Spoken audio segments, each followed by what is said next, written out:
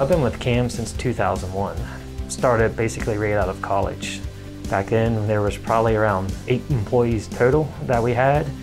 I ran the saw, I welded, I had purchasing, handled warranty and technical calls, been a supervisor all the way to where I'm at now. Today it's the plant manager. My day-to-day job is finding out the needs of what our people might be to help get them the tools that they might need to get the job done.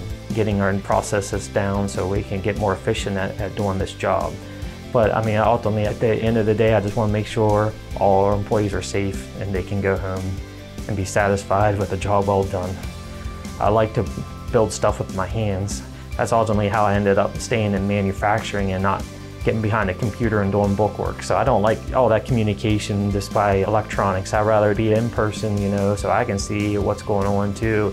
I don't mind jumping in at all and getting my hands dirty and helping these guys get the job done.